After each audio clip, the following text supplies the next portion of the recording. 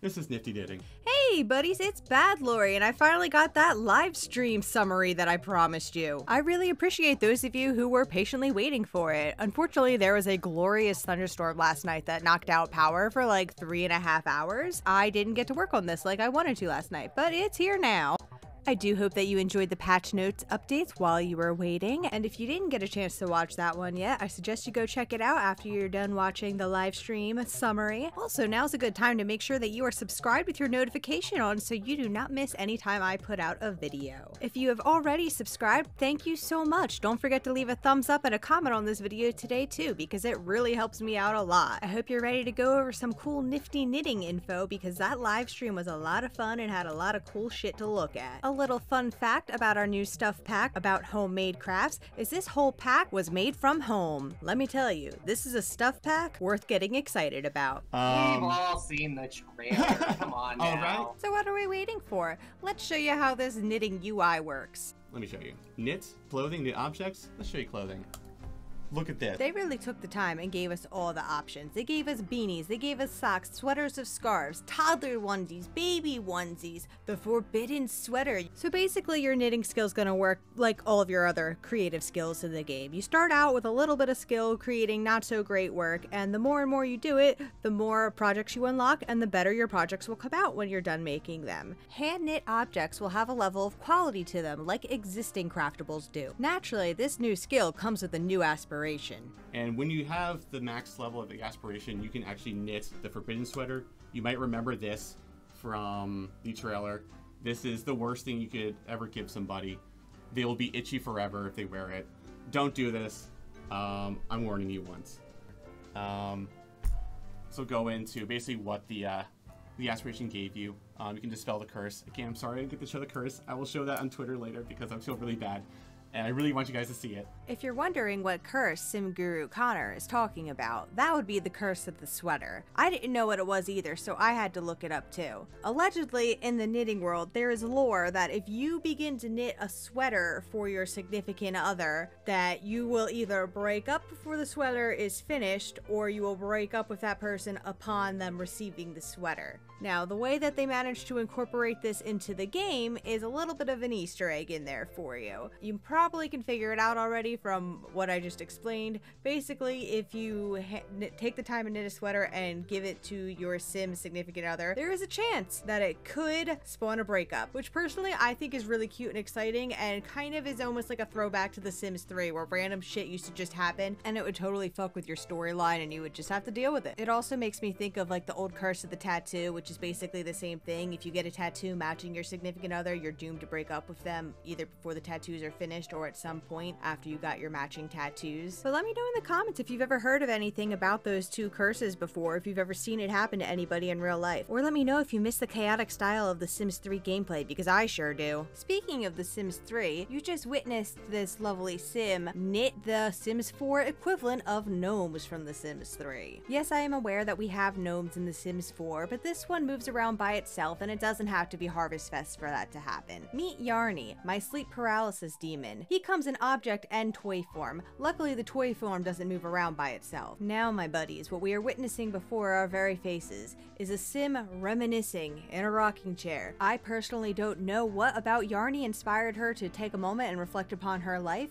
Maybe she was just scared into doing it. This wild new animation is available only for our elder sims. I guess they're the only ones with lives worth remembering. A cool thing that might make this interaction worth doing is that you can either get a positive or a negative moodlet at the end of it, depending on what kind of memories your elder sim was remembering, be it positive or negative. Although who's to say what they're even remembering anyway? It's not like The Sims 4 have memories. Oh look, this sim was remembering somebody's happy memories. She'll get a +1 happy boost for the next 2 hours now. Now listen closely, buddies, because this is not a drill. There is new stuff for kids to do in this stuff pack. I said new stuff for kids to do in this stuff pack. Look at this girl playing in the rocking chair. She is a child playing in a rocking chair. Plus she's wearing all new cast items, but we'll get into that later. Also, kids are able to knit in this game too. They have full-on knitting ability like adults. So basically, if a child develops develops enough skill, they could have their own successful Plopsy business even. Right now, we're watching a child be taught how to knit, but you don't have to just teach children how to knit. Your sim can teach anyone with a lower knitting skill how to knit. To start a knitting project is very easy too. All you need to do is have a yarn basket and put it in your inventory. From there, you can click on the yarn basket or yourself or any seat and then decide what you want to knit. Once a project is selected, a few simoleons will be deducted from your sim's household funds, and you will begin to work on your new project. Any knitting projects can be stopped and resumed at any time your sim wishes. Your sim can also work on multiple projects at a time. So if your sim wants to knit around the world and knit different things while they're knitting around the world, they are welcome to. Let's move along and take a look at the things you can knit. And boy, is there a lot of them. We have poofs that you can sit on. We have hanging plants of all different heights for all different ceiling heights. We got table plant cozies. We got toys for the kids. We got rugs and all kinds of other new shiz. Let me show you about these new lights coming with the base game patch. Super subtle saucer light. Would you like to talk about this?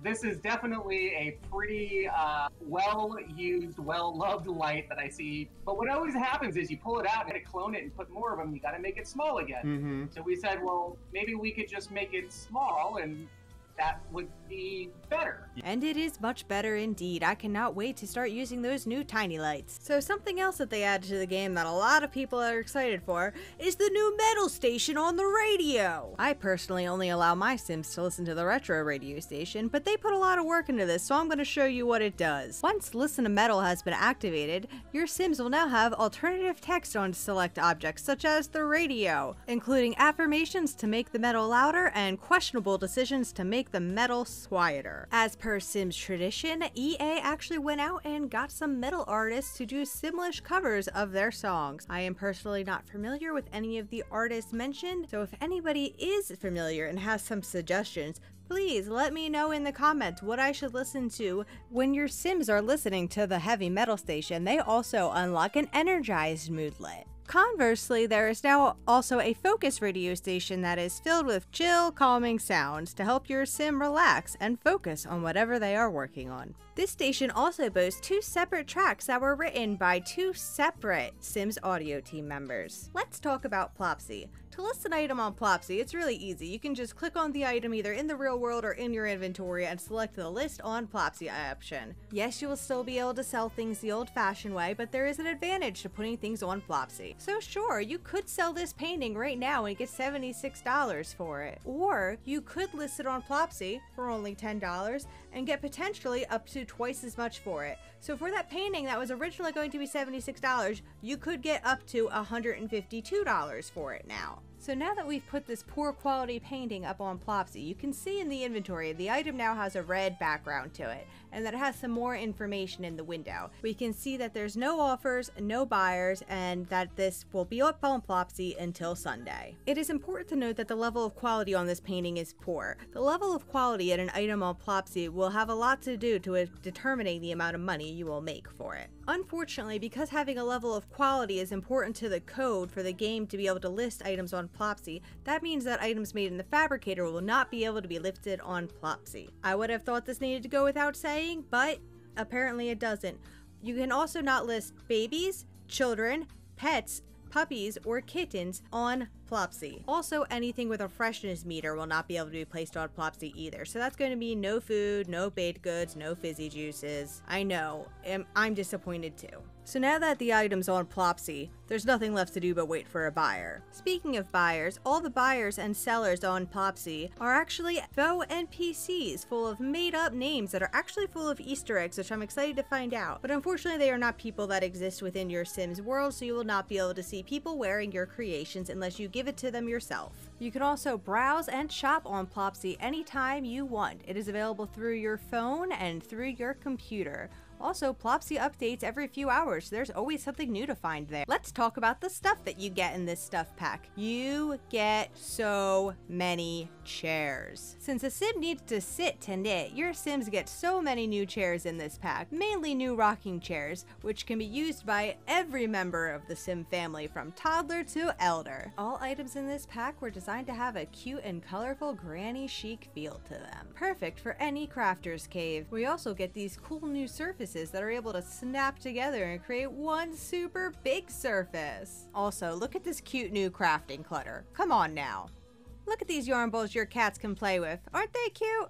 Look at this table that just sits there and gets in the way. Check out this functional and this non-functional desk that come pre-filled with super fab clutter. Look at all these crafty cute wall accessories too, like this little modular shelving that we have on the wall. This particular little pentagon shelf actually was voted in through the voting process. Originally it was a set of 3 stuck together, but sim fans suggested that it be broken up into individual shelves so it would be more usable, and the sim gurus listened. So baby onesies, the question on everyone's mind. What's with them? Basically, they are just another object that you can knit. They live in your inventory until it is time to apply them to the baby. There are many options for designs that you can knit for your baby. Once you have acquired your desired onesie, you can then select the baby and then dress the baby in that said onesie. I personally do not care at all about the baby onesie because the baby is just an object. It might as well be a tea cozy. And there you have it, buddies. Baby in onesie. In other long-awaited news, there is finally justice for cow plants.